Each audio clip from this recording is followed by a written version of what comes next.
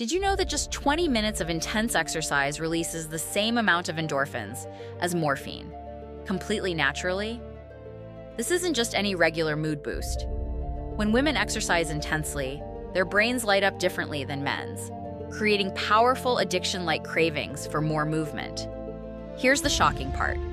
Exercise triggers your brain's reward center more intensely than scrolling social media, eating chocolate, or even shopping. Brain scans reveal something incredible happening in real time. Those natural endorphins don't just disappear after your workout ends. They stay elevated for up to 4 hours, which explains why you feel absolutely invincible after crushing a training session. But the most surprising discovery? This natural high improves your decision-making abilities and reduces anxiety better than most prescription medications. Your brain literally rewires itself to crave this feeling. Every rep, every sprint, every drop of sweat is your body's way of creating its own powerful medicine.